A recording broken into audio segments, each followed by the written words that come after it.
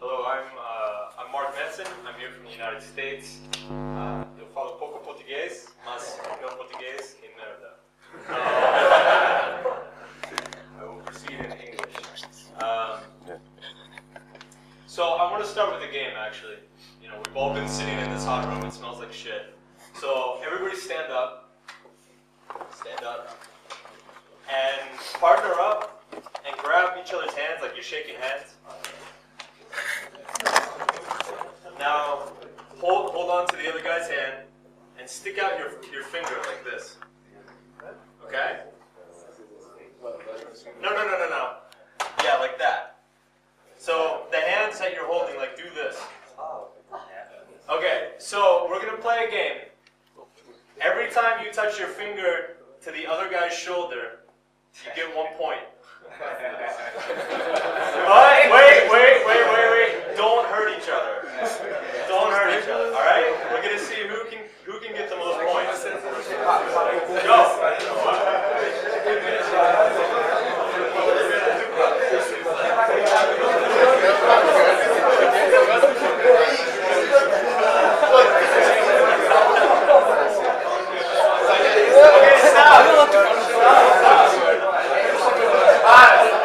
Stop! Don't kill each other. Alright, you can sit down. Alright, so who scored a point? Who scored a point?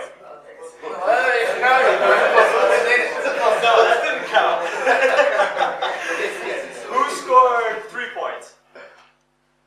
10 points? 20 points? How did you do it? He's like super weak. Alright, I'm going to show you guys how you can get as many points here. So, come on here. No, not good. I'm a warrior. Alright. So here's how you win this game. No. 1, 2, 3, 4, 5, 6, 7, 8, 9, 10, 11, 12, 13, 14. See? He gets 50 points, I get 50 points. We just sit there and do this. Does that make sense? The point is that sometimes we're so focused on scoring for ourselves, and we spend so much time resisting the other person, pushing for what we want, we don't even notice that if we do what we both want, we can score as much as we want. Does it make sense? So a lot of times we see things in terms of competition, see things in terms of winning something for ourselves, when if we actually just take the other person into account and pay attention to what they want, we can both score as much as we want. So obviously I'm here to talk about women. Now, women are these things, so there's these things called humans, and about 50% of them are women. And women pretty much want the same things as we do. They want sex, they want intimacy, they want to feel awesome, they want somebody to give them orgasms, they want to wake up in the morning and say, that was a fucking awesome night. They want all the same things that we want. It's just that we go about it with slightly different strategies.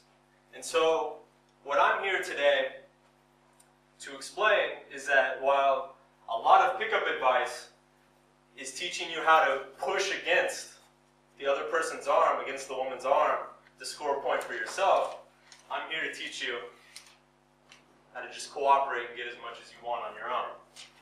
Does that make sense? So, just a brief bio about me. I was a loser in high school.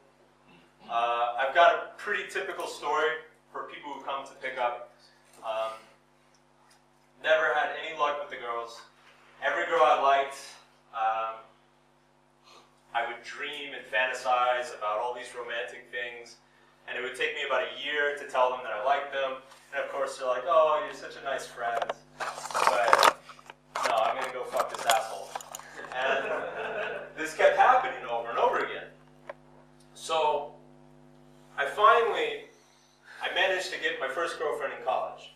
And to me, the world was perfect. This is the girl I love. This is the girl I'm going to marry. We're going to be together forever. Everything's going to be amazing. And of course, she went and fucked some asshole. And this really fucked me up. Like, obviously I was really upset about it. I was very confused. Everything I thought I knew about women, thought I knew about sex and love, all of a sudden, I realized that I was wrong. Or at least I didn't know what I was doing. So it was around this time that I found The Game by Neil Strauss. And I got involved in the whole pickup thing. And I did the whole thing. I did the, put on like the boa. I learned the magic tricks and memorized like jealous girlfriend stories. And I started going out and approaching. And it was a complete disaster. It was terrible. But I was very fortunate in that I got an important lesson early on. And this lesson had to do with performance, and it had to do with needs. And it happened one night. I was in a bar. I was talking to 3 cute girls. I was trying to do I was terrible at magic. I was horrible at it. And I was trying to do a magic trick with a coin. And it was one of these tricks where like you make a coin disappear or something. And I kept dropping the coin. And I felt like an idiot. And I dropped it like 2 or 3 times in a row, and the girls were like,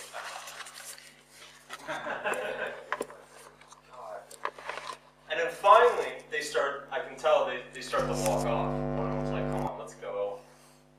Forget this guy. And I'm like, wait. I got a question. Who lies more, men or women? And they just rolled their eyes, and one of the girls looked at me, and she said, you're kind of cute. You should be normal next time.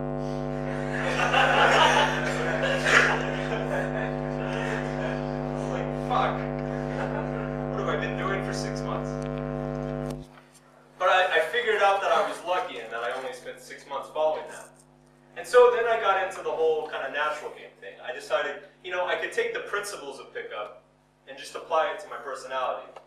I can be dominant, I can lead, and, I can tease and qualify and do all these things, but I can just do it in my normal conversation. And I started doing that, and it started to work. And I started having sex. Yay! And I started having sex with girls, but something started happening. And that was, girls were getting confused ideas about me. They thought that I liked them a lot more or less than I did. Girls I liked a lot, it turned out didn't like me at all. Girls that I didn't care about started calling me 40 times a day. And it presented a whole new level of problems. Suddenly, okay, I'm having sex, but now I have a headache every day because there's some sort of drama going on in my life. And it was around this time, actually, that I started traveling to different cultures. And I know that here in Portugal, you're a different culture, but, compared to, like, Asia or, Argentina, it's much smaller between the US and Europe. But I started traveling these different cultures, and I started noticing things. I tried to do my same teases and my same games, and the girls would just kind of look at me like had no idea what I was doing or why I was doing it. And I realized that all of this game that I learned was really just culturally specific to the college girls that I picked up in Boston. And so I didn't know what to do. So I was like, well, I'm only in this country for a few weeks. I'm drunk. I may as well just start telling these girls everything I think and feel. So I did. I started saying, oh, you're beautiful. I'm leaving in 2 weeks. We should go home and have sex. And they were like, okay. Let me tell my friends I'm leaving. I was like, whoa, wait a second. That's not supposed to happen. But it kept happening. And then I went back to the United States. And I was like, well, obviously I need to get my game back. But sure enough, I went back to the United States and I started talking to American girls. I said, this bar is kind of lame. Like, we should go somewhere by ourselves, make out for a while. They're like, okay. Wow, really? Okay. Why is this working? And at this point, I had been coaching for a few years, and I've been noticing a lot of the same problems in a lot of my clients and a lot of the guys I was working with. And basically, it was that you could teach them success, but it was only for a temporary amount of time. So you could teach a guy to be successful for the first 10 minutes, or the first hour. You could even teach him to be successful for a same night lay, or day 2. But eventually, that old self, that old needy self of yours, comes back, and things get messed up. How many people here have experienced that? You go out, you do your thing, you're killing it, and then all of a sudden you're on your second date, and you're like, wow, I'm a loser again. And that's the problem. That's the first problem. And the problem is that pickup is typically taught as a performance. It's the whole fake it till you make it thing. Here are the behaviors that make you attractive. Go practice them. And then you practice them and they work for a little while. But eventually, they stop working.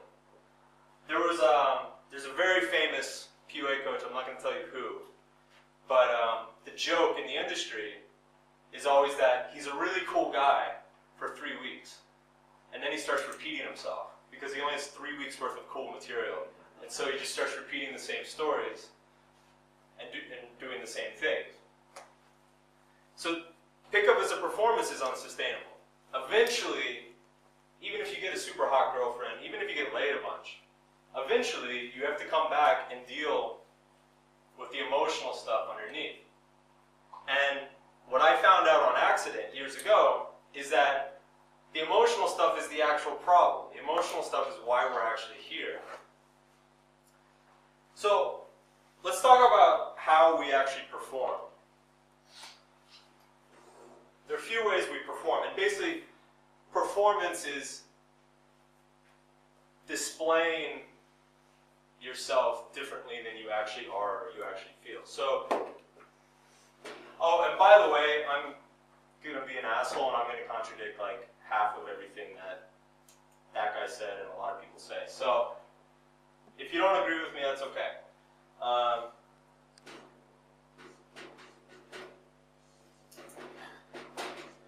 First way we perform is act disinterested when you're not. Another way we perform is, I told you. I'm kind of glad he left, he's pretty big.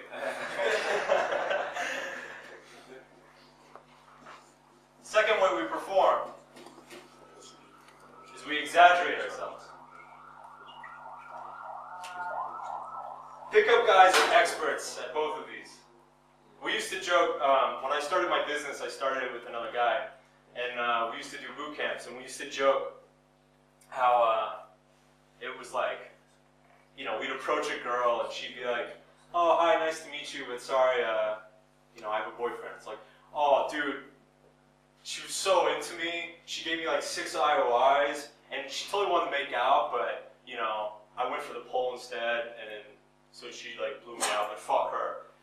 Like, it's this idea that the littlest thing you turn into this like massive epic story to kind of blow yourself up. Another way we perform is we are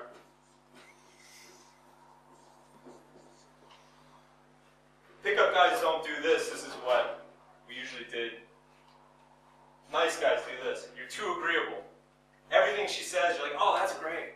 That's really great. No, whatever you want to do. We'll do what you want to do. This is also performance. Because it's not real. You're not representing your own desires.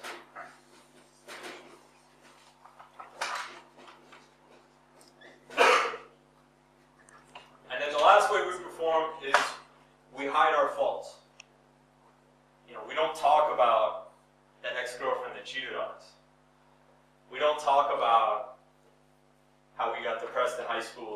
of school. We don't talk about those things. We pretend they didn't happen. We avoid them. And these are all, and look, we all do this. It's impossible not to. But the thing is when we get in front of attractive women we like, we do them extra. Because we're trying to create this image of ourselves that they're attracted to. So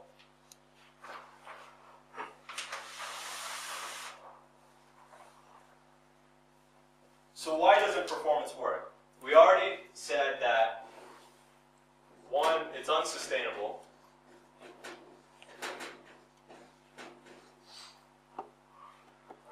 It lasts for an hour, a day, a week, maybe a month. But two,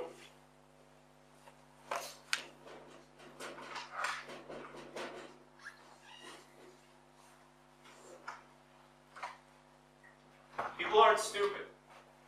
People can read your intentions. People can look at you and say, well, he says he's acting like he doesn't like me, but he keeps coming back and talking to me. They can look at the subcommunication of your behavior. They look at the motivation behind your behavior. Yeah, he says he doesn't like me, but I'm the only girl he's talking to. Why is that? The reasons of your actions are far more important than your actual actions. And we all pick up on this. Everybody here has experienced a time where somebody is trying to impress you, or trying to make you think that they're cool. And it's really annoying. You're like, get away from me. Stop talking to me.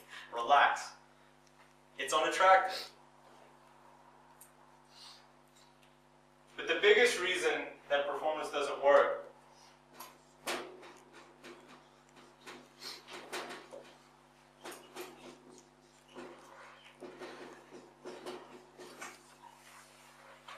is it implies that you're inferior. Because if you were as high value as she was, you wouldn't have to perform to make her attracted to you. And this is, you see this, I see this all the time in the industry. You know, guys say, well, she's a hot girl, she gets hit on by guys every day. Yeah, those guys suck. I'm cooler than those guys. So I don't have to pretend like I don't like her. Those other guys are performing. 99% of men out there are performing every day. Even with their wives, their girlfriends, people in their families, they're performing all the time. Because they feel inferior. They feel like they have to win over the affection of people around them. They feel like they have to win over sex of women that they meet. But if you just show up and you see yourself already on the same level, she's going to see you on the same level too, because she never meets guys who feel that way. Now, why do we... I hope nobody here is getting insulted, because we all grow up feeling like this. We all grow up feeling like we're not worth... We have to win over the sex of different women. Why is this? Well, for one, culture fucks us.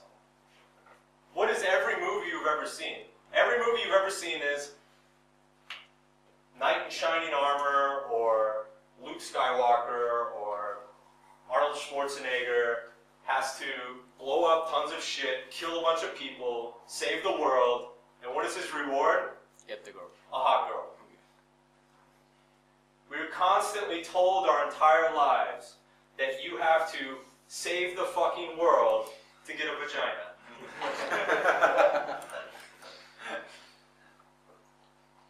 But it fucks women too, because women are told their entire lives, a man is going to save the world for my vagina. I can't wait for my Prince Charming to come save the world for my vagina. And so what happens? Men walk around saying, damn, I have to do something to impress her. And women stand around saying, shit, when is a guy going to impress me? we're missing each other completely.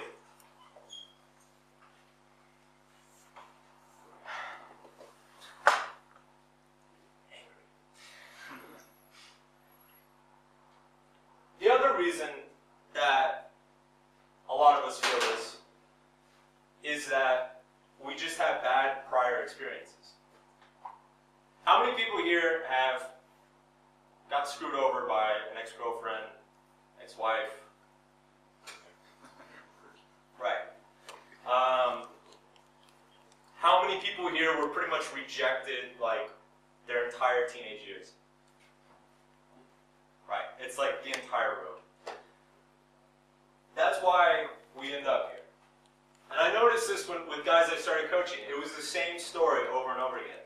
It was all of my clients were either 22-year-old virgin or 32-year-old guy who got fucked over by his ex-wife. It was always those two guys. There's no in between. This is what attracts us here. This is why we're in this room. This is why I'm in this room. Because I felt this way too. I felt like I had to prove something. You don't have to prove anything. Not to girls, not to people in this room, not to some jackass on a forum. You're fine the way you are. The goal here is happiness. It's not lay counts. It's not lay reports. It's not getting a HB 8.76. It's just being happy. It's being comfortable with yourself. It's having awesome relationships with awesome women who make you happy, who don't give you a headache, who don't call you 40 times a fucking day saying, I thought you liked me. Because that's where performance gets you. The only girls who respond to performance are girls who perform.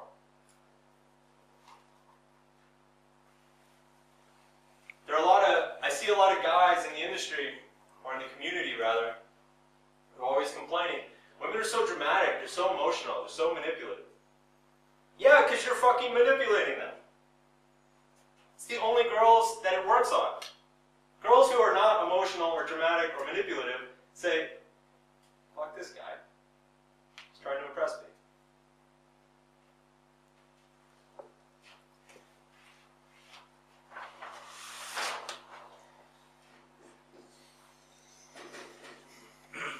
Oops. I cannot write. Performance equals.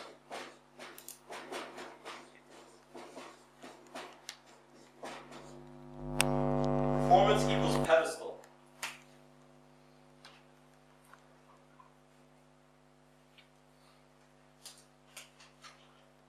If you're performing, you're putting her on a pedestal. Even if you're being a total dick while you're performing, you're putting her on a pedestal. So you're like, oh, well, I gotta be a dick so she'll like me. Pedestal.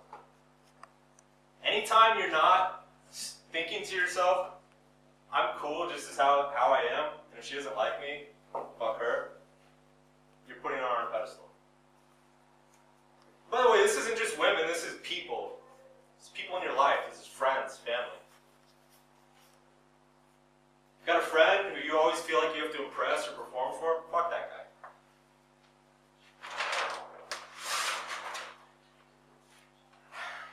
The problem, the other problem with always feeling like you have to prove something is that it reinforces, it actually makes you feel worse. There's a reason that Mystery tried to kill himself twice. There's a reason Tyler Durden tried to kill himself. There's a reason Sin tried to kill himself. It's because performing and fucking hundreds of women to do it, it sends the message over and over, the real you is not good enough. Sure, you fucked 150 women, but you were not good enough for these 150 women. It just doubles the pain. Don't tell Sin I said that.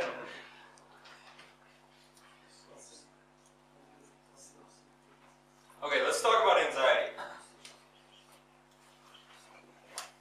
I'm done ranting.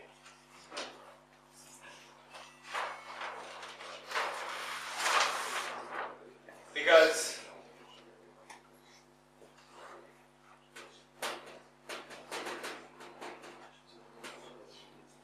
everybody here feels anxiety, right? Everybody here is struggling with anxiety in some situation at the moment. Maybe some of you guys can approach. Maybe some of you guys can escalate. But everybody in here right now is struggling with some sort of anxiety or not. Now, the anxiety comes from this feeling of inferiority. It comes from this feeling like you're not good enough. Because it's just classic psychology. When you don't feel good enough, you get nervous, you get a fight or flight response. And so that's where the anxiety comes from.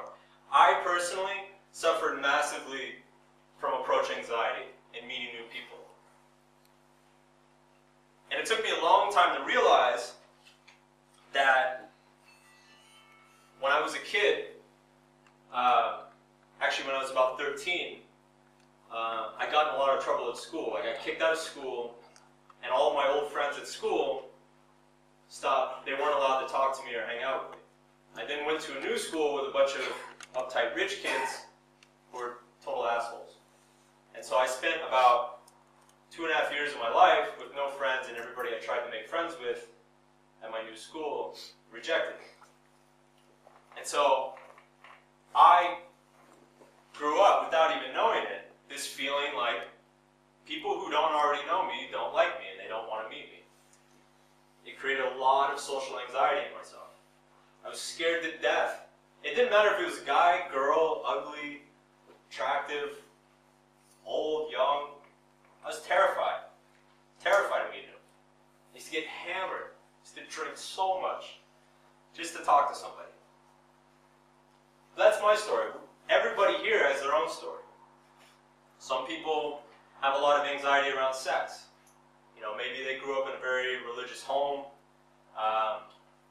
You know, maybe something fucked up happened to their sister. You know, whatever.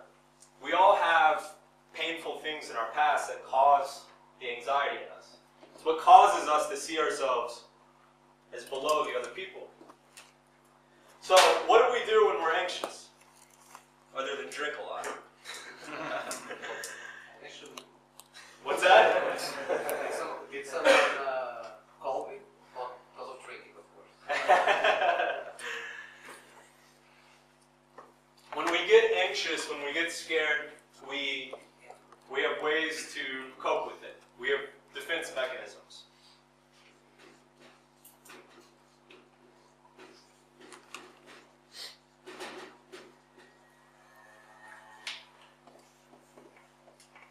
We all have our own defense mechanisms. I guarantee you everybody in here is very familiar with this. And one thing, probably one of the most valuable things I can give you in my 2 hours today is teach you how to see these in yourself, because these are what are stopping you. This is what's stopping you. So, let's start with an obvious one.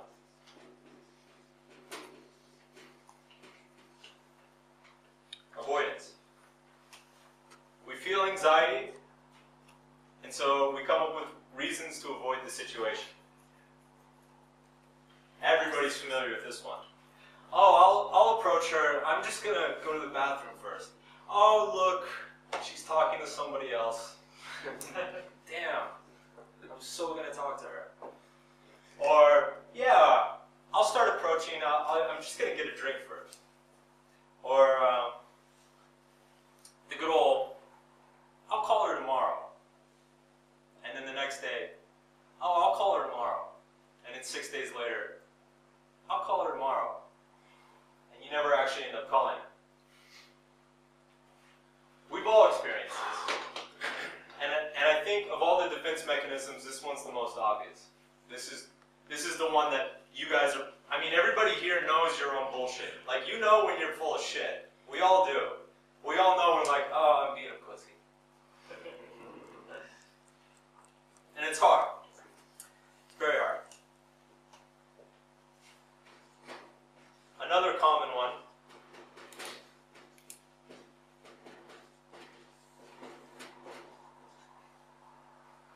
Rationalization. This may not be a direct translation. I'll put another word for it.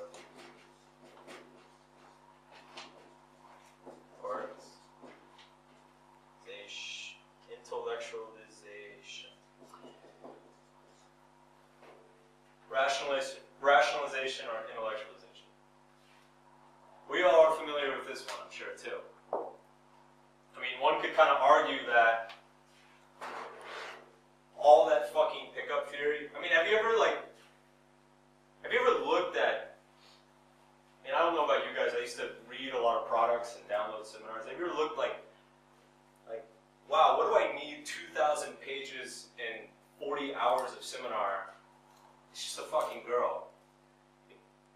Is it really that complicated? Thing is, it's not. But as long as we're intellectualizing and analyzing, we feel like we're accomplishing something. But we're actually not. How many of you guys, and by the way, I'm totally guilty. I was guilty of this for years, so don't be ashamed. How many of you guys go out together, like go out with your wingmen, and then you just stand in a little circle and talk about game? Like 2 hours. Just like analyze, like, thank you for being honest. We all do it. We all do it. It's like, it's funny actually, in New York actually, a girl came to one of my talks, and I was talking to her afterwards, and she told me, she's like, it's funny, I always thought that, because like a bunch of guys raise their questions and ask questions, and they're like, yeah, I can't approach, or I can't escalate, or I can't get a date. And she came up to me afterwards, she's like, that's funny, because I thought pickup artists were like getting laid all the time. And I'm like, no, if you went out with pickup artists, you see, they all stand in the corner, their drink, talking about game, talking about theory,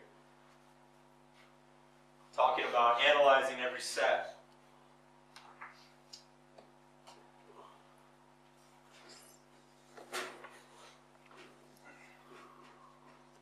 Good one. Another defense mechanism. Blame or anger. Culpa y raiva. Right? Culpa y raiva.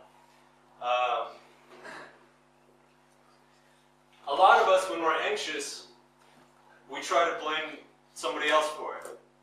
We blame the venue. Oh, this venue sucks. We blame the girls. Say, yeah, all the girls that come to clubs are bitches. It's obviously their fault that they don't like me. This can get pretty deep. And over the years, I've run into a lot of, the thing about blame and anger is if you do it long enough, you create beliefs. And these beliefs can be pretty fucked up. They can be very sexist. They can be racist. They can just make you an asshole. But it's a form of protecting yourself. And then finally,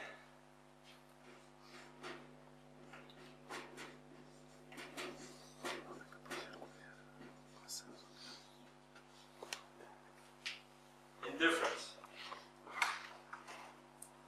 When we convince ourselves that we don't care about something when we actually really care.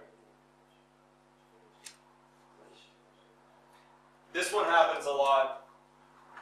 This one used to happen to me. Again, back when I started and I had a lot of approach anxiety, I used to go out to bars, and it was funny, I'd spend the entire week reading game, studying theory, posting on forums, and then Friday night would come, and I'd go out to the bar, and I'd stand there and be like, yeah, I don't really care, I don't really want to approach. And then I'd go, and then like on Monday, I'd be like, why the fuck didn't I approach? I'd be so angry at myself. But in the moment, I convinced myself, oh, I don't care. Another popular one with this is are the guys who convince themselves that none of the women are attractive.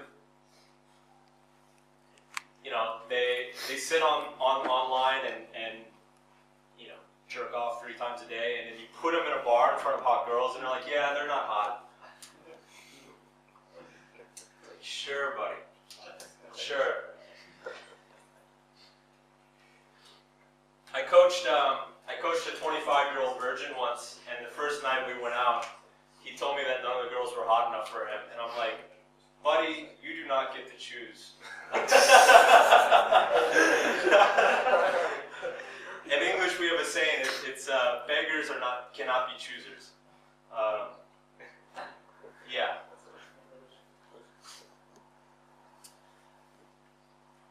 So everybody can see themselves in these, right? It's not pleasant, but we all do it.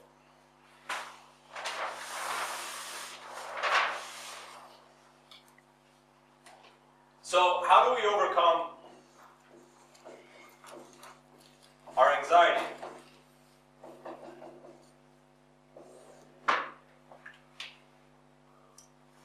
This is usually when the guys are like, oh, come on. Bullshit. We overcome our anxiety when we stop feeling inferior through vulnerability. It's completely counterintuitive or paradoxical. It sounds like this would make it worse. It actually makes it better. Because think about it. It all comes back to the subcommunication. If you're hiding everything that you think is bad about you, if you're trying to make yourself sound better, what does that tell her unconsciously? It tells her that you don't feel good enough. But if you're just open about your problems and your faults or things that are unattractive about you, what does that tell her? Tells us that you are a normal guy. Right. Tells her that you're comfortable with your faults, that you're comfortable with yourself. Tells her that you're not trying to impress her. Everybody is always going on about you have to be high value, you have to demonstrate value. The way you demonstrate value is not demonstrating value. A rich guy doesn't have to go around saying, I'm rich. Hey, everybody, look, I'm rich. Nobody does that. Sorry. Yeah. Do you think that when you show your faults, your DHVs will look much better? Because it's not like you said, you're not trying to impress her. Just get from this point to this point, make your life consistent. See, This is how I see it. Maybe I'm wrong. you're looking at it in terms of like surface conversation. So yeah, if you talk about something that maybe is unattractive about you, and then you talk about something that's attractive about you, yeah, it can make it look better. But what I'm talking about is the motivation behind it. So if you go from being very honest and open about yourself, and then suddenly you try to impress her, then it's going to make you look bad, always. This is a question I always ask guys, is what's the difference between DHVing and bragging? You know bragging? Yeah. What's the difference? Right. And what is it about people who brag? People who brag are annoying because they want you to think that they're cooler than they are. It's like, the example I always give about DHVs is, I had a good friend years ago, back when I was doing the pickup stuff and I was trying the DHV all the time. And he was a lead singer in a rock band. Guy had tattoos all over him. He toured all around the United States. And we used to meet girls, and he would talk to them for like an hour before telling them that he was in a rock band. And I remember trying, and he got laid a lot more than I did. But of course I tried to explain to him that he should be DHVing all the time. And he was like, no, that's weird. He's like, that just comes across as try-hard. what he used to do is he would talk to the girl for about 30 minutes, and then he would ask her where she's from. And she would say, like, oh, I'm from Philadelphia. And he would say, oh, I really like Philadelphia. I was there a year ago. She'd say, oh, why were you there a year ago? He's like, oh, my band played there. So what part of Philadelphia are you from? And he's not hiding anything. He's not pushing it in her face. He's just comfortable with who he is. He's interested in who she is. Where was I? Vulnerability. Right, so if you're not trying to prove yourself, what you're sub-communicating to her is that you're already good enough for her. You're not a guy who's intimidated by her. This is the other difference with hot girls. You know, in pickup theory, they say, oh, hot girls get hit on all the time, so you have to do all this stuff to impress them. The thing is hot girls intimidate every guy that they ever meet. If you're the one guy that she doesn't intimidate,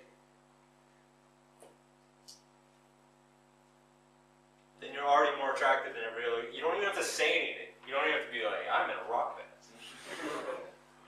Just like, hi, my name's Mark. Where are you from? Oh, you're a model. That's cool. Just one question. In practical terms, for instance, how would you open the state with that mindset? Yeah. The important thing about all of this is that, and this is the whole point I make in my book, is that any behavior can be attractive or unattractive. So any opener you have, any DHV you have, anything you say, anything you do, it can be attractive or unattractive. What determines whether it's attractive or not is the situation and the intention behind it. So I can say the most attractive thing in the world, but if I'm trying really hard to impress her, I'm going to be unattractive. And I can say the most unattractive thing in the world, which I have some examples here in a minute, but if my motivation is genuine and I'm just trying to share myself with her without making an impression, then it becomes attractive. So, so the benefits of sharing yourself openly. Well, actually, let's start here. There are 3 types of vulnerability.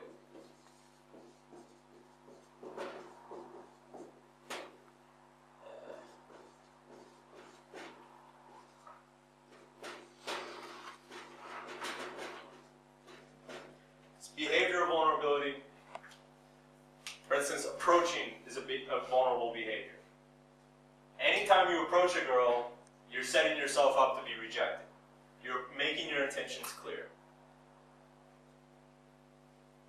There's verbal vulnerability, which is when you share your ideas or thoughts.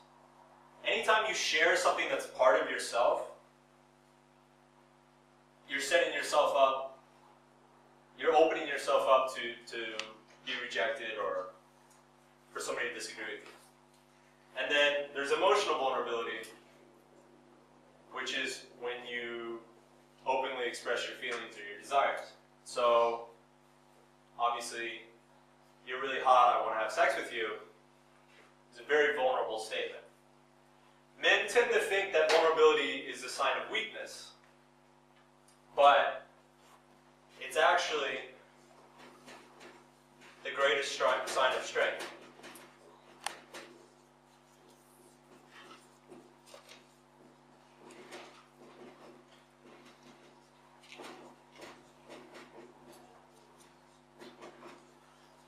Vulnerability plus responsibility equals strength. Vulnerability without responsibility. So I'll give you an example. Like I said, when I was a teenager, I was picked on a lot, and I didn't have any friends. Now, if I'm talking to a hot girl I just met, and I'm telling her about this, so yeah, when I was a teenager, I was a dork and nobody liked me. And yeah. And I say, yeah, and the world sucks, and it's their fault that I wasn't confident, and high school girls are bitches, then it just makes me look like an angry, butthurt guy. It's very unattractive. But if I say, yeah, I got picked on when I was a teenager and I didn't have any friends, and that taught me to be independent and to take care of myself, and being rejected, even though it hurt, being rejected is, in the long term, one of the best things that happened to me. It makes me look very attractive. I had a client a couple years ago who he was a recovered alcoholic, and he called me on the phone and he said, "Mark, I've got this problem. I'm doing well with women, but I start to go on dates with them, and they start asking me about my past, and I was an alcoholic for 6 or 7 years. I was a total fuck up. I was drunk all the time. I had no job. I had no money. I don't know what to say to them. Like, I try to make jokes about it. I try to avoid the subject, but it always gets awkward. And when I do tell them, like, it's very unattractive." And so I told them, I said, you know, if you're going to date these women, if you're going to have a woman who makes you happy and that you feel comfortable around, she needs to accept this part of you. And so you might as well tell her early instead of late. And so he said, okay, so what should I say? And I said, you should take responsibility for it. You should say, I was an alcoholic, but I have not had a drink in 6 years. It taught me a lot about myself. It showed me how much my family loves me, and I promised myself I'll never make that mistake again.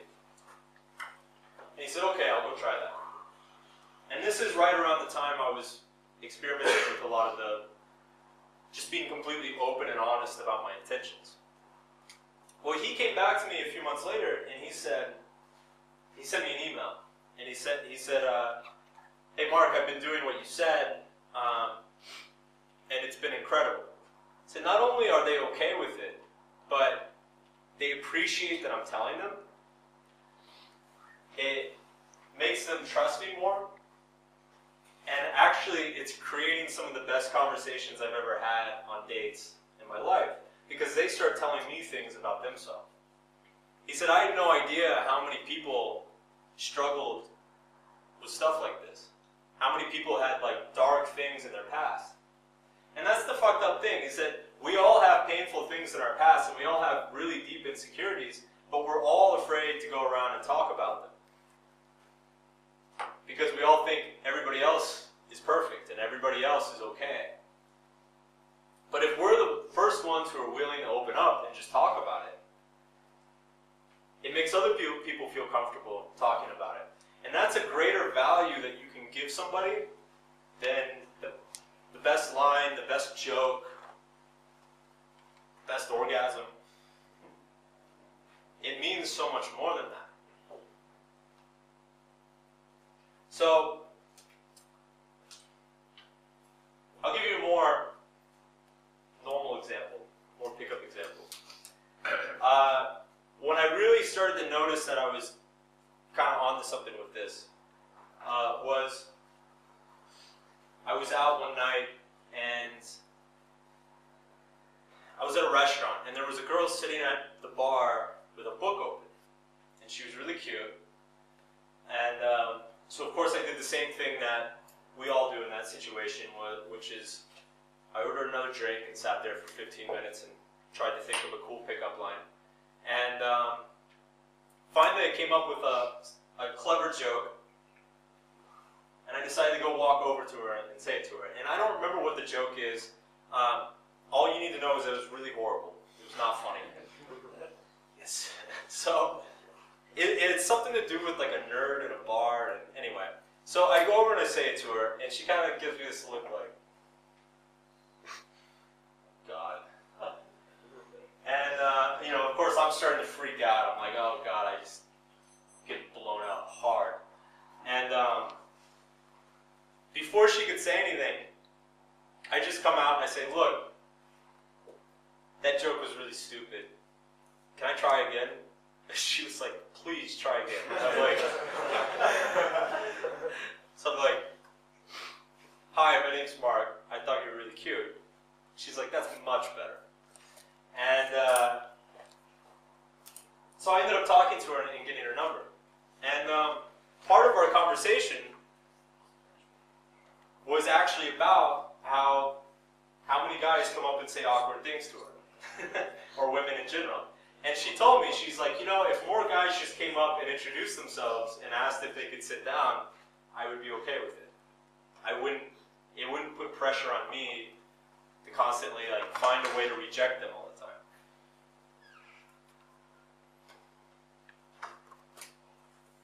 So,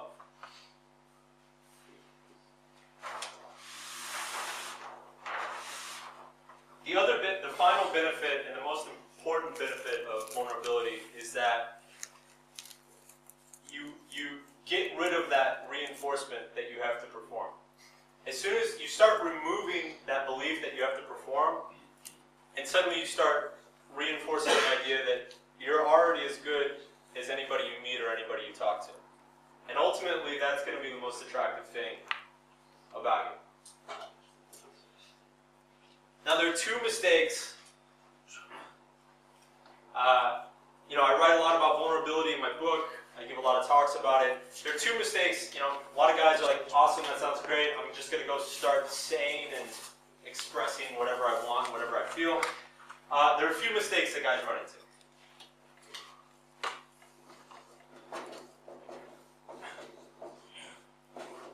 It's fucking hot. Yes, it's not working, so. No, but then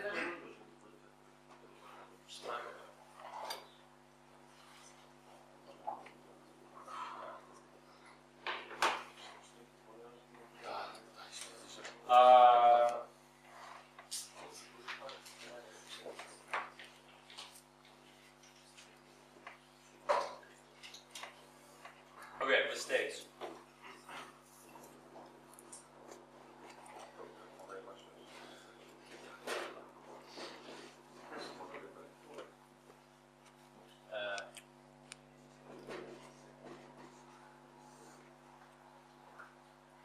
The first mistake guys make is that they think that vulnerability is another technique. So they think, oh, I don't need to learn lines anymore. I just need to go out and say all this personal stuff, and then girls will like me. And it comes back to they're still trying to perform. Sometimes I get emails from guys, and they say, hey Mark, I tried vulnerability, it doesn't work. I went on a date with this girl, and I told her all about how my dog died and how sad it made me, and she still didn't fuck me. I'm like, dude, that's not the point. It's not a technique. And the way you know,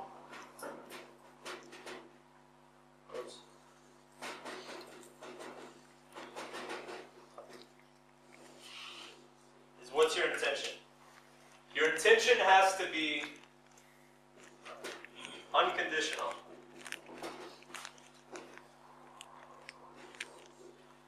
So whatever you say or do has to be done with no expectation in return. So many men, and this is pickup guys and non-pickup guys, so many men have this expectation that women, for some reason, owe them something. Say, oh, I took her out to a nice show and we had a nice dinner and the bitch didn't even call me back. Well, she doesn't owe you anything. This is not a transaction. Sex is not a transaction. One of my favorite lines actually came from a female friend of mine. She said that sex is a team sport. Sex is a collaboration. It's not, seduction is not a one-person game. It's not about one person pushing their finger against the other person. It's about getting both your needs met. And that happens through collaborating. And the minute you start making your actions conditional, as soon as you start thinking, well, I'm going to tell her that she looks pretty tonight, but she better give me a compliment too. Or I'm going to do this nice thing for her, but she better do something nice for me too. Or damn, I tried to nag her and she just got mad and left. Whenever your behaviors are motivated by an if-then, for all you computer nerds, it's not vulnerability, it's performance. So mistake number 2,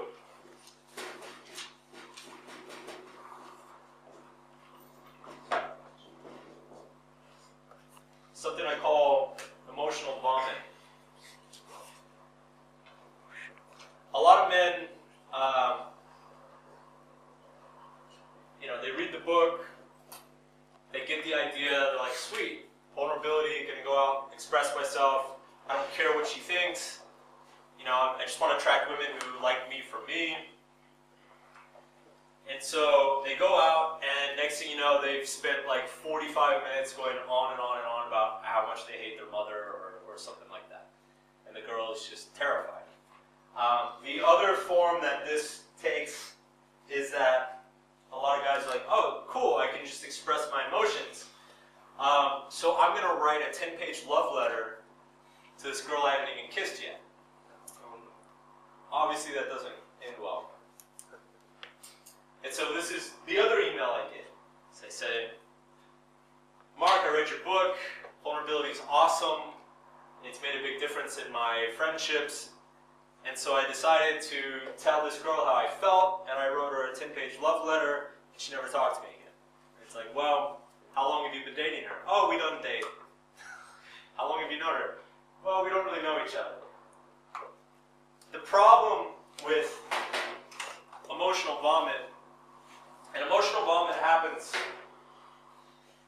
to us, it's part of the process, is that emotional vomit happens when there's some sort of underlying issue. And so it's necessary to identify the issue and get over it. To give you an example from my life, there was a girl that I was seeing for a while, and she and I had really, this is back in my player days when I was fucking a lot of girls, but there was this one girl that just really had a very intense chemistry. And I felt very strongly about. She was actually the first one that I felt very, very strongly about after getting into pickup. And one night we were staying up late, and we were talking until 3, 4 in the morning. And I started talking about my ex-girlfriend, the one who cheated on me and left me. And before I knew it, I had been going on for an hour and a half about how much of a raging whore she was and how she ruined my life. And this girl just looked at me and she's like, maybe you didn't need to tell me that. And it made it awkward. And I stopped seeing that girl. And actually it was a little bit awkward the few times I ran into her after that. And so it'd be easy for me to say, oh, vulnerability doesn't work. But the pain of that experience caused me to realize, wow, I'm really angry about my ex-girlfriend. I buried that. I didn't realize that. I'm angry about my ex-girlfriend, and it's making me angry about other girls too. That's something I need to deal with. That's something I need to get over. And it allowed me to start thinking about it and evaluating it. I actually got an email from a guy in Germany just a few days ago who had one of these experiences. He did one of the, write a 10-page love letter things. And he said that it was, he basically wrote this huge love letter, and the girl was like, thanks. And he was crushed for about a week. And he said he was very angry about it. But then he said after about a week, he started thinking about the situation, and he was like, it's completely ridiculous that I felt that strongly about her so soon. Why do I feel so strongly about women like this so quickly? And he started to look at his own emotions and what was motivating him. And he sent me an email. He said it was a horrible experience, but he said, I know a lot more about myself now. He said, when I'm in a situation like that again, I'll be better at handling it. I'll be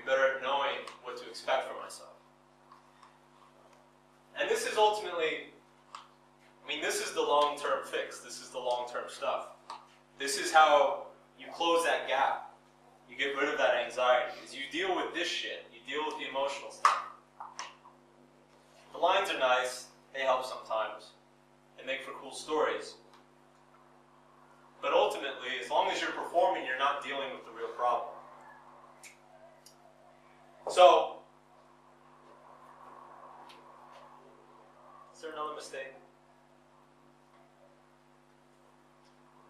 I don't think so. Forgetting my own content. Alright, so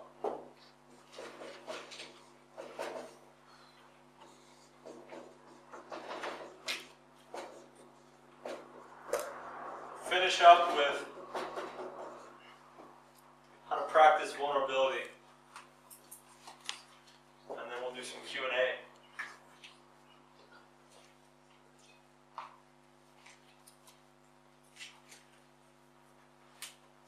So step one.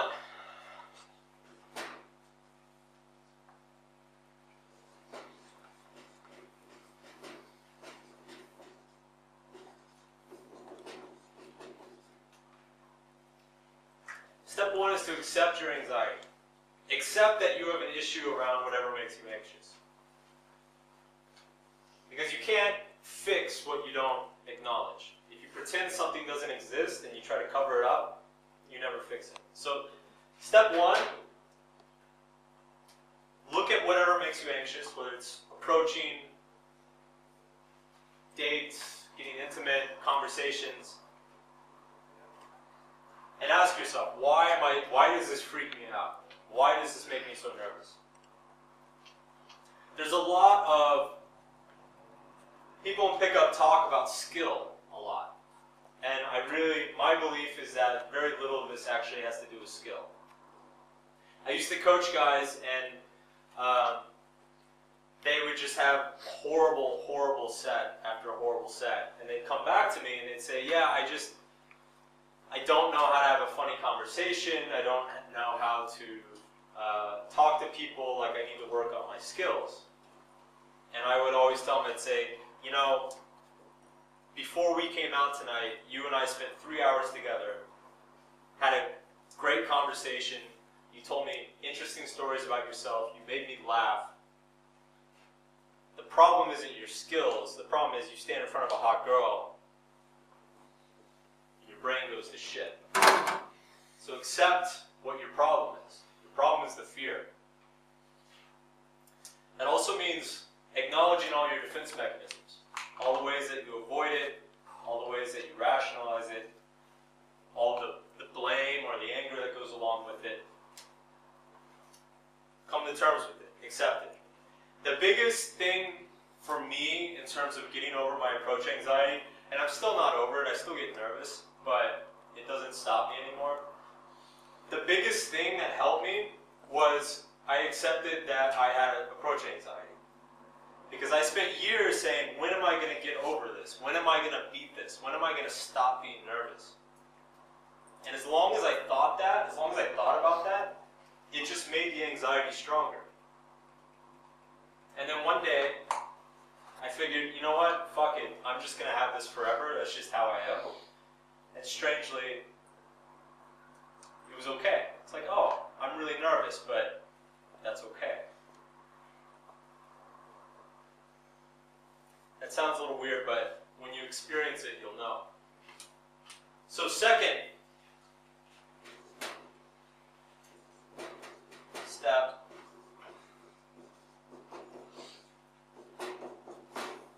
is to act despite the anxiety. Like I said, once you accept it, it becomes a lot easier to act in spite of it. Because you're not dedicating all this thought to I have to stop being nervous, I have to stop being this. And look, there's a lot of stuff out there that says you can get rid of your approach anxiety, you can get rid of your sexual anxiety, you can be fearless and all this stuff. It's bullshit. Fear is a natural human response. Anxiety is a natural human response. The only thing that changes is how you react to it. You can react poorly to it and freak out, or you can react really well and use the anxiety push you further, push you to act despite it. Now, this is obviously really hard, and we fuck this up all the time. I mean, this piece of advice is like almost kind of pointless because we all know to do it. So, one of three things happens when you try to act despite it. First thing that can happen is that you pussy out.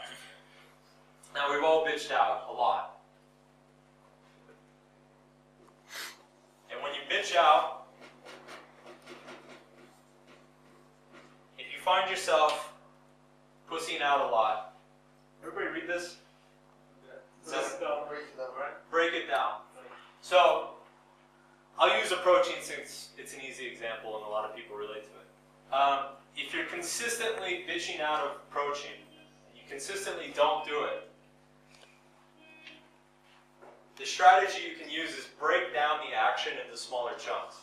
So instead of going out and saying, I have to approach tonight, simply go out and say, okay, I'm going to ask 3 people what time it is. Or I'm going to ask 3 people for directions to some restaurant that I already know where it is. This at least gets you going through the motions and going through part of the behavior. Then once that doesn't scare you that much anymore, then you can move up and you can say, okay, now I'm going to ask 3 hot girls for directions. And you can push through that. And then once you've done that, then you can actually approach them and hit on them. Does that make sense for everybody? That's an important thing. Cool. Second thing that can happen is you do it. You do it and it's really awkward. Everybody knows that anxiety makes you do awkward things. Awkward conversations, stand there nervously, doing weird things with your fingers. If you do it and it's awkward, and by awkward I mean it's so awkward that it's like causing problems, the way you deal with this is you just simply acknowledge the awkwardness. You simply say, look, I'm really nervous right now, but I think you're really cute. If you're in bed and you're freaking out, you actually say, look, it's been a while since I've done this. I'm a little bit nervous, we should go slow. Now, I know this goes against the whole, like, you gotta be the fucking man, and you gotta fuck her 8 ways from Tuesday. You'll bust all over her face, oh. That's not what sex is like most of the time. Especially if you have sexual anxiety. The way you get over sexual anxiety is you acknowledge it, and you realize it's not a big deal.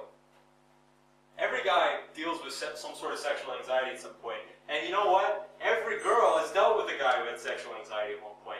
Girls don't give a shit. They're like, thank God he finally admitted it. Thank God a guy admitted it. Girls are sick of guys trying to hide their insecurities. They don't care. It's not a big deal. Hell, sometimes they find it endearing. They're like, oh, sweet. I can take my time, enjoy it. It takes pressure off them too. There's a lot of pressure on people in our culture to be these sex machines. You know, we see it in movies, we see it in porno. The truth is that sex is a little bit awkward. People are a little bit insecure. Sex is also usually a little bit emotional. That's normal. So don't try to deny it. So yeah, if it gets a little bit awkward, just say, hey, a little bit awkward right now, but that's okay. If you accept it, she'll accept it. And then finally, the third way that it can end up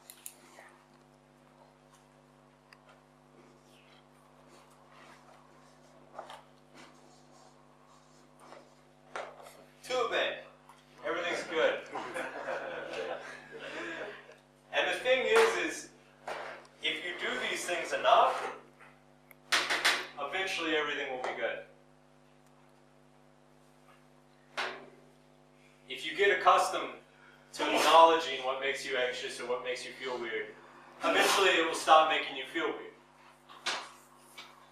There are parts of my identity that back in 2007, 2006, I was scared to death to tell a girl about.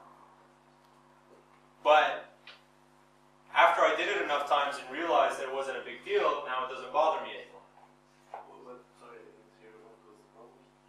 So there were things like 7 years ago that I was very nervous about sharing with a girl. But I did, and after time, it's not a problem anymore. Eventually, everything turns out okay. But this is the only way to deal with it. This is the only way to deal with the real problem. Oh, hello. Single.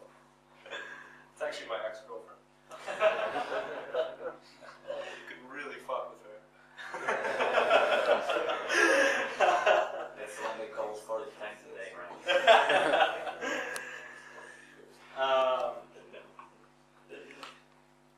So yeah. So the ultimate goal here is to build real and lasting confidence. And hey guys, almost done. Sorry. Yeah. So the ultimate goal here is to build real and lasting confidence, to eliminate that gap of perception that you have between you and hot girls, to get rid of that belief that culture has beat into us that we have to be something incredible to have sex. Just to have a normal human function that everybody has at some point in their life anyway. There's nothing incredible about it. You just have to be comfortable with it. The other beautiful thing about this, and about the vulnerability and the process of being vulnerable, is that it actually invites rejection. A lot of people freak out about rejection and they don't want to get rejected and they get really butthurt when it happens. But the thing is if you're operating out of a performance and somebody rejects your performance, you feel like shit. Because they're rejecting part of you. But when you're just being open and vulnerable and they reject you, it's not a rejection, it's just an incompatibility. Say, oh, that's good. She and I weren't going to get along anyway. You know, it's, if she has a problem that I used to be an alcoholic, then we don't belong together. And it wasn't going to be a happy relationship. If I feel like I have to hide something from her, or if I can't express myself around her, then I'm not going to enjoy being around her. And when you start setting these boundaries and start becoming comfortable with the rejection as it comes, then it builds this real and lasting confidence. Nothing can shake you. No, like, some girl gives you attitude and you're just like, yeah, we're not compatible. And you don't even have to tell her that. You just know. This girl's not right for me. So I'm going to move on and go find one that is. And when you're not performing, you stop attracting the women that are performing. You stop attracting the women that are playing games. And you start attracting women with high self-esteem and high confidence and who have a lot going for them. And those relationships are much better. So that's all I got. I guess we'll do question and answer for like 30 minutes, 20 minutes, whatever, as long as you guys want. Mark, I want to make an example. Okay. If you are It's not my fault. if you were to be on the street, the girl is coming for you. Mhm. How would you approach the girl? She's walking. You mean with... We call day game. We call this day game to Right. the girl. The girl is coming. Right. I don't... She doesn't look at you. She doesn't look at you. She's passing. But you feel the urge because, oh my God, she's so... I have to go. I have to go. Yeah. What you... I just read that most of the times, like saw you over there and I think you are absolutely stunning. Yeah. You can talk to him. Yeah, let me go. This is what this is what's happening when I try that approach most of the times. Yeah, but the thing is, that's true. I mean, it's if she doesn't like that, I mean, you're not gonna. That's why I'm asking. What is? I mean, that's how I approach dating. What is the best technique? To be So more efficient. right. So the line. I mean, I basically I say the same thing. I say, "Excuse me, this is random, but I think you're cute and I want to meet you." The thing about day game, the thing you have to remember about day game, is that they're not expecting to be talked to. They have no idea who you are or why you're there. So in day game, trust is a lot more important. And the biggest problem, like the biggest rule about day game is don't scare her, like ever. Be extra polite. Don't try to be like all alpha and in their face. Be extra polite. Give them space. Don't touch them. Because as soon as you startle a woman during the daytime, she's gone.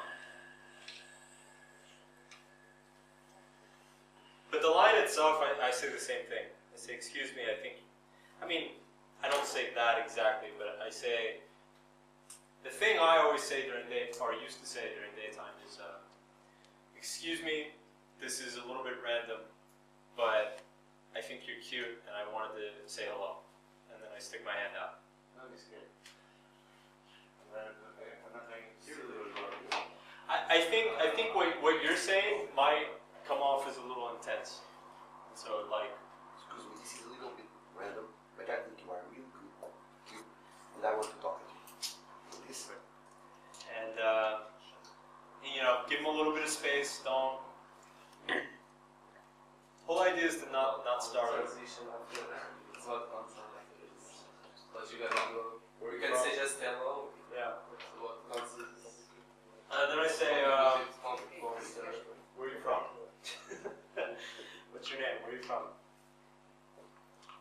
Just talk. She's a person. It's good? Yeah. Cool. Yeah. Biggest thing is just don't startle her.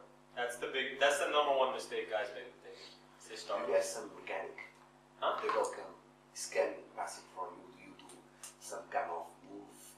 Because from the blueprint again.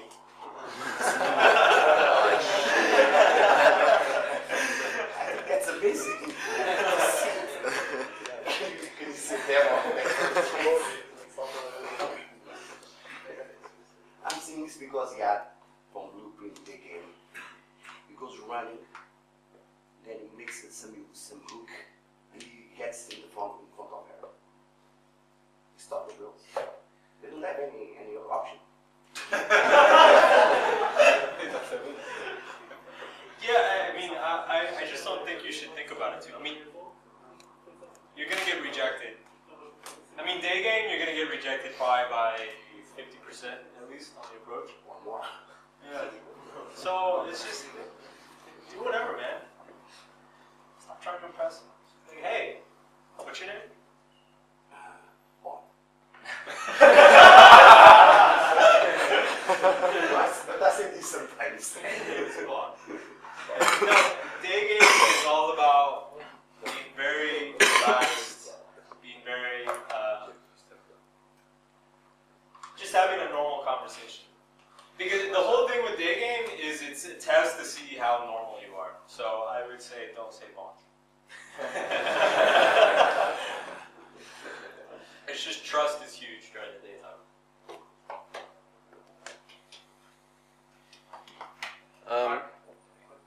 One of the main concepts you have in your writings is the concept of demographics. Yeah. As you didn't talk about it, could you please talk a bit on that? Okay. So demographics is really, really important.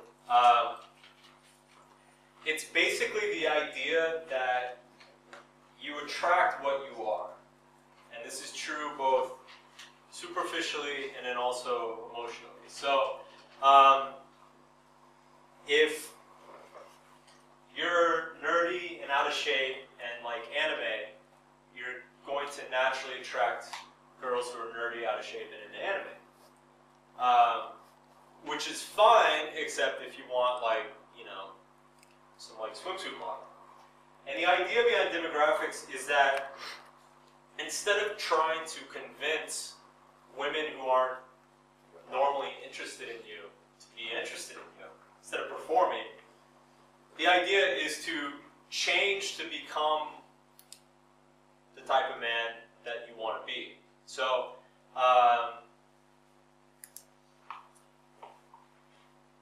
this also has a lot of effect on where you are, where you're meeting women. There are a lot of guys who are in the pickup who are very intellectual, they don't drink, they don't dance, they don't like electronic music, yet they go to nightclubs every week. And they don't have any success. And it's like, well, of course, because you don't like anything about being there except for the girls. And it's going to come out in your attitude, it's going to come out in how you feel, and it's going to make you a lot needier and a lot more desperate. So go where you like to be. You know, if you're really into tennis, like join a tennis group. If you like, you know, if you're really into film, like join some sort of independent film crew. Start meeting women in the places that you're interested in, because it's going to eliminate a lot of the gap and a lot of the feeling like you need to perform to impress them or something like that. On an emotional level, demographics works in that if you're very needy, then you will attract women who are very needy. If you're very manipulative, you'll attract women that are very manipulative. Does that make sense? There's a like this concept that probably confuses everybody around in the pickup community. That is, the shit test. And I know that you have like a different approach on that. Yeah, I don't really believe in shit tests. I think men get a little paranoid. I think it comes back to shit. Where is it? Looking for the pen? Yeah, it comes back to the anger blame thing. The whole idea of a shit test is that a woman is trying to see if you're congruent with who you're portraying. If you're not performing anything, there's nothing to shit test. You know, like if you're not trying to brag about something, she's not going to test you about it. And if you are being real and honest, and she does question it, you're going to have no problem being like, no, actually that's how I am. I think shit testing is just basically, it's general skepticism of strangers. You know, it's like if you met a guy on the side of the road and he started telling you about how he's in a rock band, you'd probably be like, what band? Really? Like, where have you been? So it's just honest skepticism, and I don't see it as a big problem. And if I do feel like a girl is like intentionally trying to fuck with me or kind of piss me off, I reject her. So that's no problem. Okay, I have a question. You mainly do direct game. You're honest with the girls and vulnerable. Do you ever nowadays use indirect game or something that you would decide? I don't think of it anymore in terms of game. I just talk. And I try to express myself as honestly as possible, and sometimes that means that I'm very upfront, like I'm like, you're very beautiful, I want to meet you. Sometimes that means I don't say that for a while, but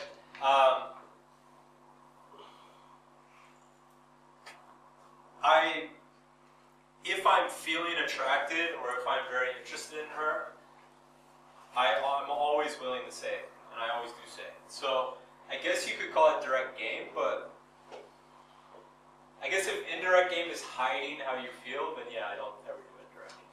But in terms of opening also, you're also always open and No. going for the. I open whatever I feel like. Sometimes I say stupid things, but you know, like whatever I feel in the moment, really. For example, if you were to see a set list of men and women, Yeah. how do you approach? Hi, how are you guys doing tonight?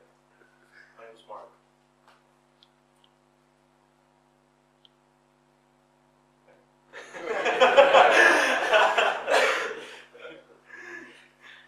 It's funny, at a lot of these talks, I think it was in Boston, the guy was like, so how do you approach during daytime? I say, hi, my name's Mark. I wanted to meet you. And he's like, okay, how do you approach during nighttime? I say, hi, my name's Mark. I want to meet you. I said, how do you approach the social circle? I say, hi, my name's Mark. I want to meet you. Who's gonna say no to that? And if she does, fuck her. I don't know. More girls.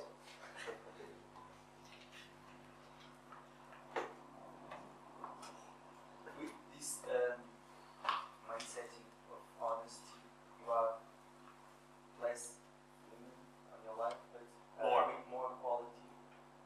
More women, more quality. And in quality, both in terms of how attractive they are, and also mental stability.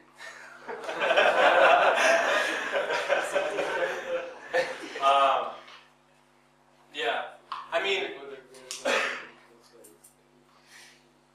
I have a girlfriend now, but last year I got laid just as much as the most my peak, and I was only going out like once a week, but it wasn't effort.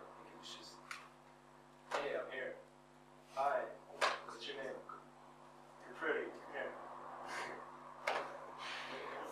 It sounds, and I know how it looks. It looks way too simple, and it looks like, oh well, that's easy for him to say. But it's just this idea. You don't have to ever prove anything. You don't ever need permission to say hello. You don't ever need permission to tell a girl that she's pretty. You don't ever need permission to say, let's go back to my place. You don't need the trick. You don't just say, I've got this awesome rock you should see. Come back to my place. It's just like, come home with me. Why? I want to have sex with you. But I just met you. Okay. We'll go on a date. Okay. It's fine.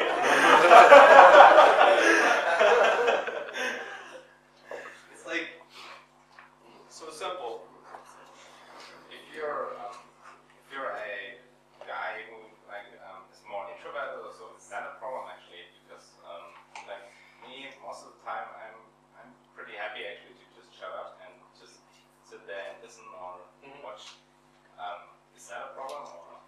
I don't think so. It's just going to determine the kind of women that you meet. Yeah.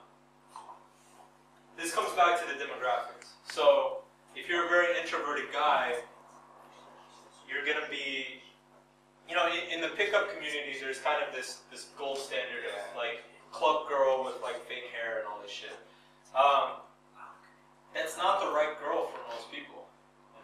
So it's really just a matter of finding the right kind of woman for you. But yeah, introversion is not a problem at all. What's important isn't so much, whether you're an introvert or not. What's important is that in situations where you either want to speak up or you feel you need to speak up, that you're capable of doing it. No, you don't have to prove anything, man. You know, Mike, last night I approached a girl because of this. My friend told me, let's start the war. And I was just chilling out, seeing my dogs. Yeah, of course. Yeah. And I approached a girl and I say, you are one of the most precious babes out here. Importance. Importance is this way. Yeah. Olha, não é só. Eu acho que as mulheres mais boas está aqui, no espaço. And the girl, she does this way. After maybe 15 minutes, 20 minutes, there comes a bouncer to me saying, oh my God, what are you doing, my approach a marriage, women, we don't cannot do that kind of things. Yeah, I'm sorry, my friend. I'm just here to show you how to connect with other people. In fact, if the husband were there, I would also talk to the husband.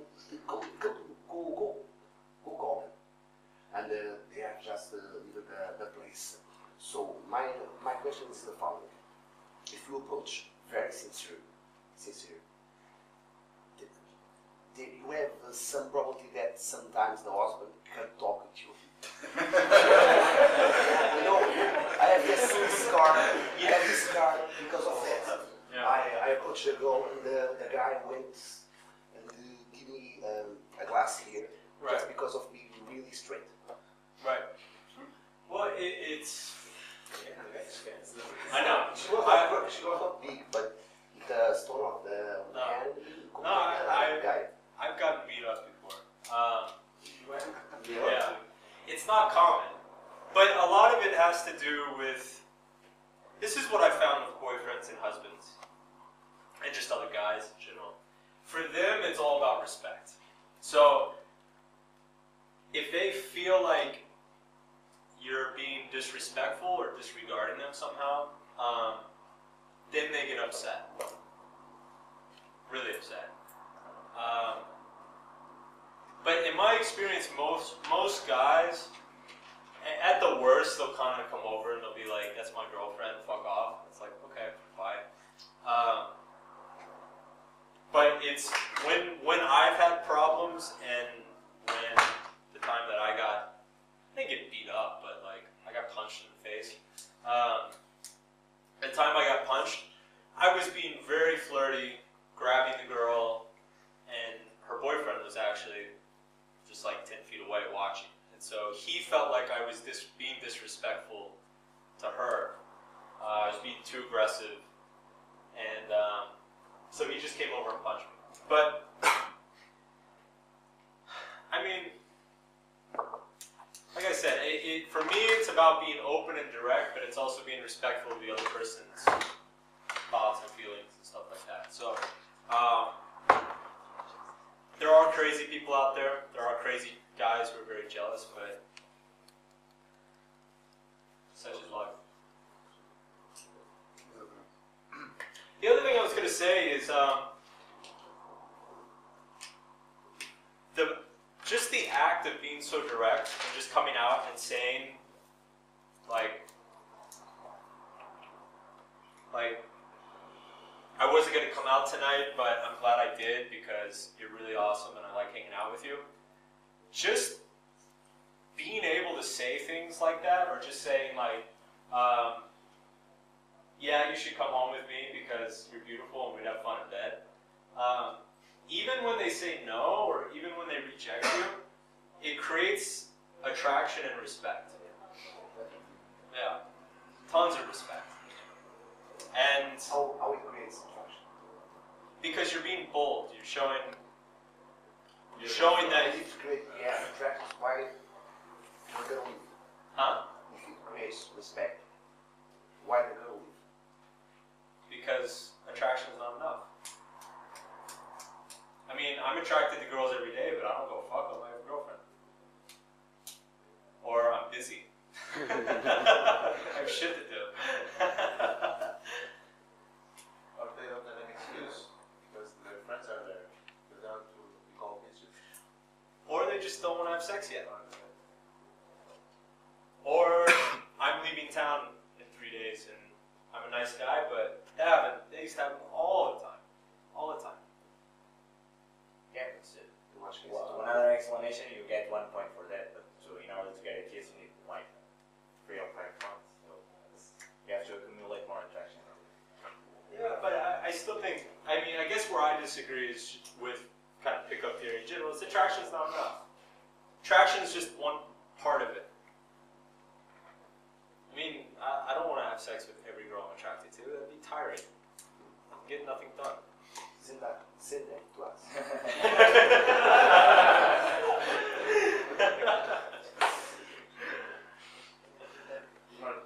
People have lives.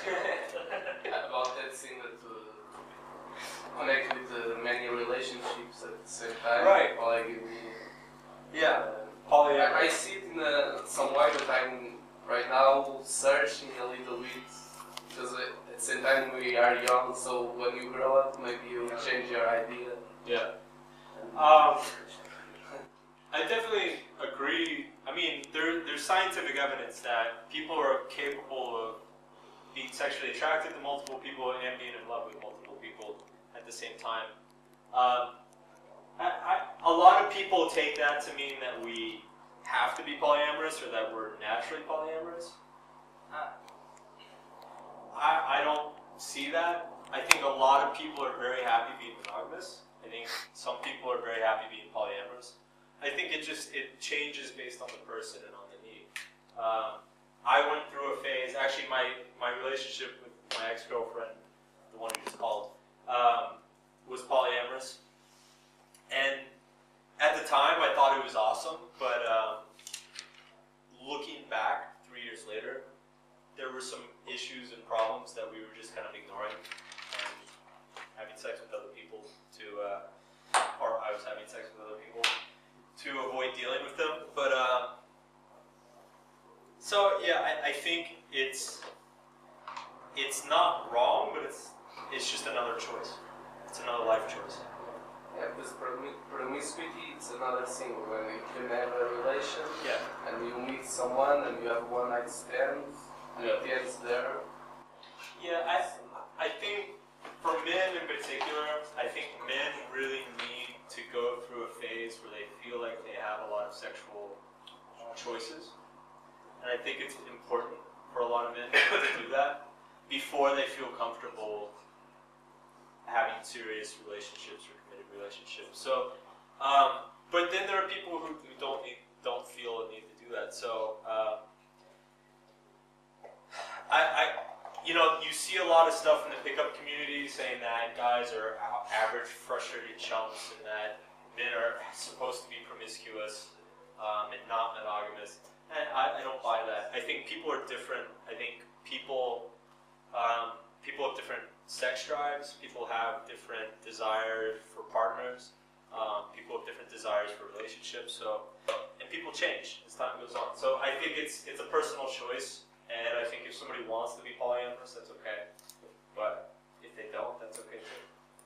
It's also because of, even you see the statistics, that in Western countries that there is a lot of betrays and outside of marriage and all that stuff, and you hear it a lot of times. Yeah. So I think it also influences you to behave and thinking, oh, why the hell I'm gonna marry a girl and living all the time with her.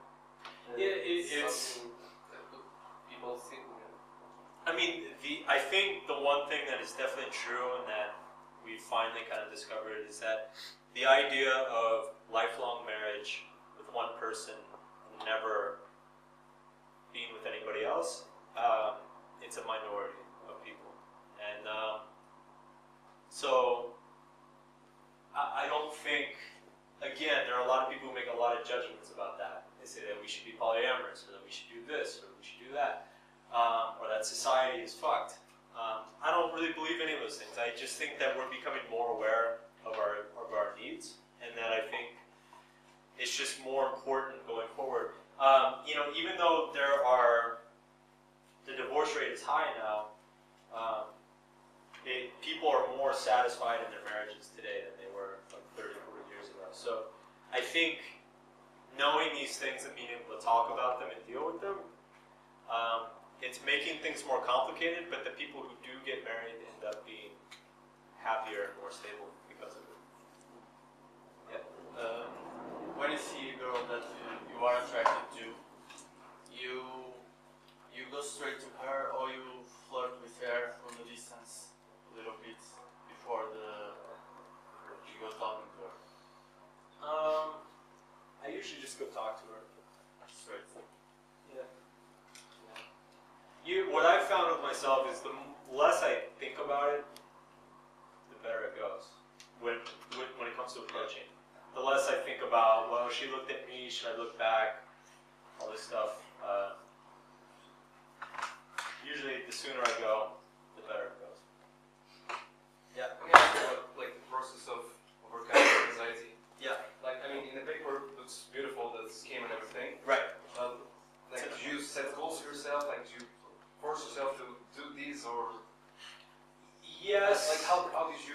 develop to overcome it, you know, like.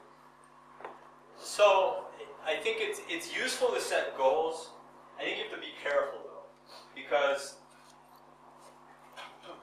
if you set too many, if you quantify your anxiety too much, it just makes it worse. So yeah, I did set goals, but for me it was more about. It was pretty loosely based. Like I had a period for a few months where it was just go out 5 nights a week and just approach as much as I possibly can. And if I went out and I only approached once one night, I didn't get really upset about it. You know, and then I'd go out and approach like 7 or 8 times the next night, and I'd feel good about it. But I never tried to measure it too much, because I think, and I've found in other guys, that if you're measuring it too much, it can just create more anxiety. Because then you go out, like you know, let's say I go out and I decide I'm going to approach 10 girls, and I go out and I approach 8. And even though I feel great about approaching 8 girls, I'm putting pressure on myself. I'm still feeling bad because I didn't approach 10. And so that can actually increase anxiety in the long run. One is, for example, let's say you set a goal for yourself, and you go to the club and you pursue it, yeah? And you say, like, you should break it down. Right. So I can just go home and like, oh, I was, you know, giving excuses to myself or something. And so you acknowledge the fact that you pussy it out. And what Absolutely. But I don't judge myself for it. That's the way you just say like next time I will do it, or exactly. It's like, you know what? I bitched out again, but that's okay. Everybody bitches out sometimes, and I'll just do better tomorrow. You know, it's always you're competing with yourself, nobody else. I think you wrote that game is a pretty emotional process rather than like Totally. Like a value game or so. Yeah. Can you talk about that a bit? What exactly you want to do? Right. So, this is the funny thing. A lot of pickup theory says, you know,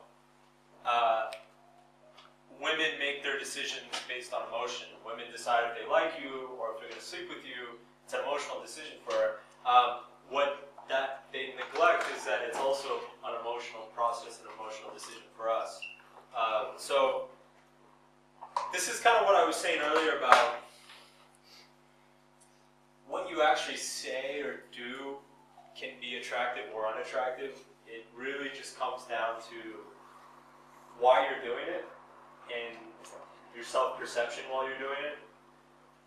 Because ultimately, a behavior or a line or a joke is only as successful as the emotions it creates in a girl. And there's no line that every girl has the same response to, emotional response to. There's no joke that every girl has the same emotional response to. There's no behavior that every girl has the same emotional response to. It's dependent on the context, and it's dependent on the motivations behind the behavior. So yeah, it's attraction itself is it's not a logical metric. It's not a logical decision. You never sit there and say, you know, like emotional connection is never a logical thing either. Your comfort with somebody is not a logical, like it's not quantified. You just know, yes or no. Like every guy knows, like you look down the street and you just go like, yes or no, would you fuck her? Like every guy, like, yes, no, yes. Like we don't sit there and, you know, we like to sit there and be like, oh, she's a 7.3 or whatever. But ultimately it's a yes or no decision. And when you're talking to her, the way she makes you feel affects that. If she's fun to be around and she makes you feel good about yourself, it affects that. It affects the yes or no answer. If you know, if you're drunk, it affects the yes or no answer. So it's an unconscious illogical decision at all times.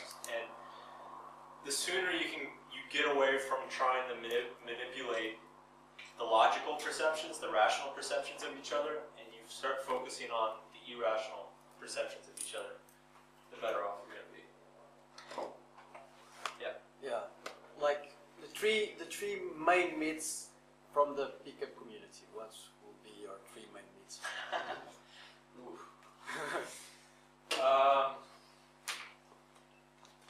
And that's I was going to ask you also the three main beliefs that helped you most on your pickup career. Wow. Well, Two big questions. Three myths. First one is you don't have to prove anything. You don't have to fucking. You don't need permission. You don't have to perform. I know I keep saying that, but like I just want to like hit people in the head. It's really hard to get that through your head. That's myth number one. Myth number two is that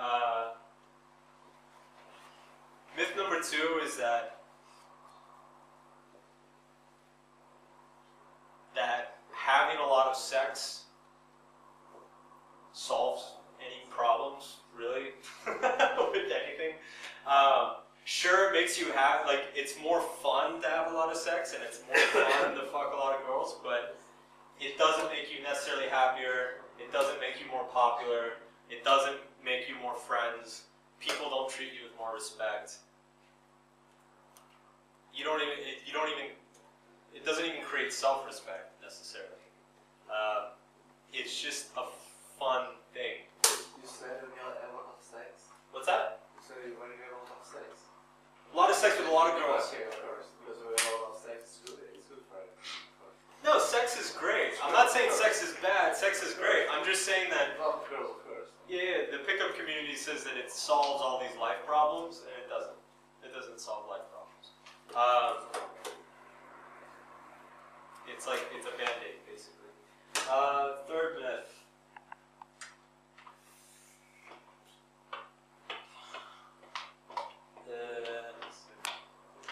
Can't think of one. Three beliefs that help me the most.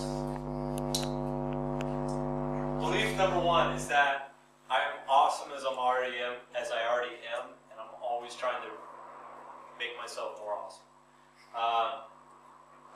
Part of that belief is that if a girl does not see how awesome I am or how awesome I can be, then I don't want to be with her anyway, so it's not my problem.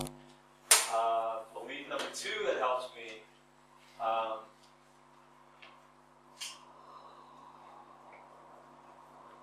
say that I'm capable of anything if I persist and keep trying. Belief number three is that everybody is my friend.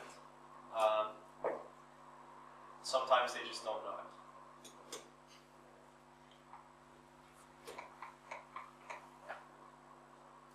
Sweet. Awesome. Thanks, guys. Okay.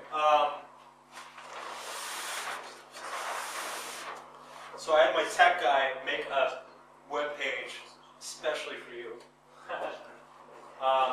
If you don't know, my site is called postmasculine.com. And I don't just write about pickup stuff and dating stuff. I write about psychology, confidence, self-esteem, career stuff, family stuff. But if you go to postmasculine.com/Portugal,